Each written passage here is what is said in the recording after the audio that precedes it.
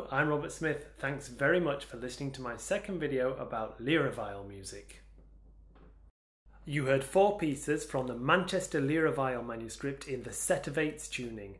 I spoke about this manuscript in my previous video, so I'd like to talk a little bit about the tuning and why it's one of my favourites. Eights is what I call an old tuning, which means it was common at the start of the 17th century. That suggests that some of the pieces you just heard may have already been 50 years old by the time this manuscript was compiled later on in the century.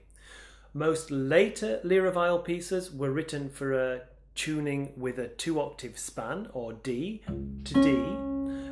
Eights, however, is much wider than that, and I'm going to show you how to do it. This file is right now in normal tuning at 415.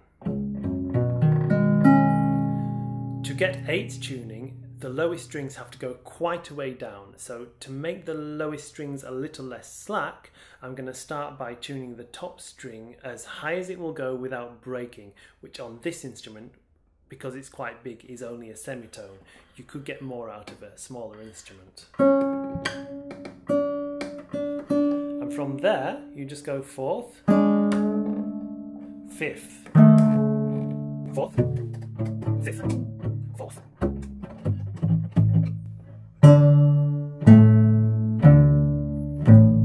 And then you see why it's called a set of eights. In eights tuning, the top strings are relatively tense while the low strings are quite loose.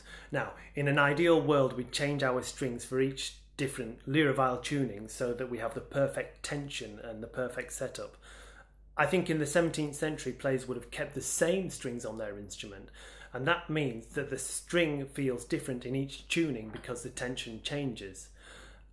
These challenges, I think, are part of the sport of playing the Lyra Viol.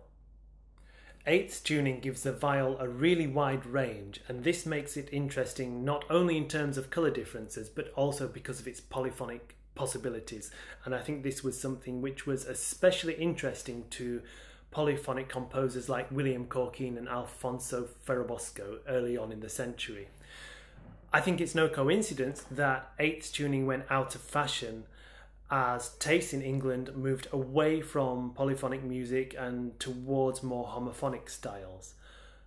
If you have any thoughts on this, I'd love to hear them, so put them in the comments section. Like it, share it, subscribe, and I'll see you next time.